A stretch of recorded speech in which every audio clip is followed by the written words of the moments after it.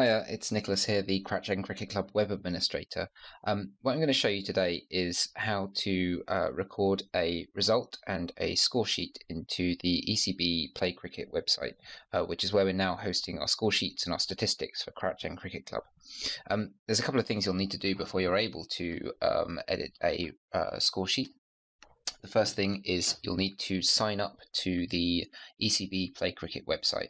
There's a separate video about that, and I'll include a link somewhere hereabouts, probably in the notes.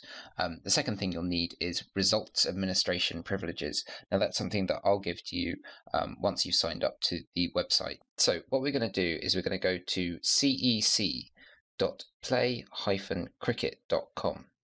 Now that is Crouch End Cricket Club's little corner of the ECB Play Cricket website. Once you're here, you'll need to sign into your ECB Play Cricket account if you haven't already. So up here in the top right, we're going to click on Sign In. Now my details are all filled in already, so I'm just going to click on Sign In and get rid of this bar, and we'll see again up in the top right that we're signed in. Our name will appear over here, Nicholas Lister, with this little arrow next to it indicating that there's a menu underneath it. We're gonna go up there and click on our name and then click on administration. The admin home page will open up, and the links on the left will be determined by what administration privileges you have. So if you don't see all of these, then don't worry. It's just because you don't have the same administration privileges that I do.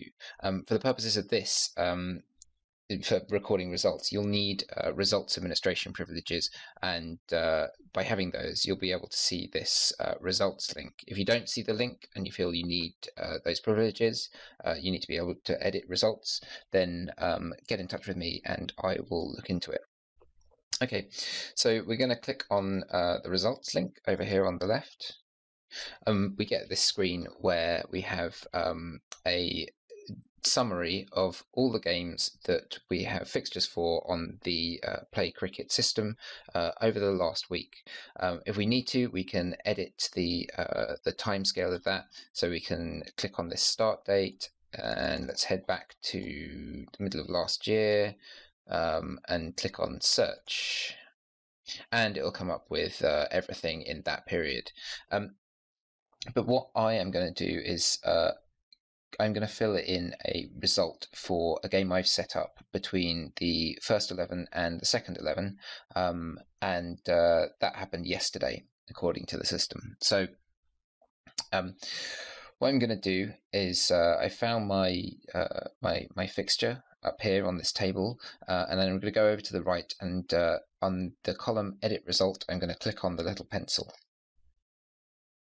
And this takes us to the edit result page, and this is you'll see there's a number of tabs across the top here. There's the summary, which is the kind of overall details for the game: who won, what the score was, when it was played, where it was played. There's the teams, the two teams that we'll need to fill in, and then the two scorecards that we'll need to fill in, and we'll work through those in order. The system will take us through those as we go on. Now, I'm not going to take you through the whole process because it's quite long, but it's fairly self-explanatory. The system does a very good job of guiding you through it and pointing out problems where you've encountered problems. One of the good things about the ECB Play Cricket system is that it allows a lot of areas to be left blank if you don't know the details of them. There are different ways of doing that. So in some of the numerical areas, you'll just be able to leave them blank.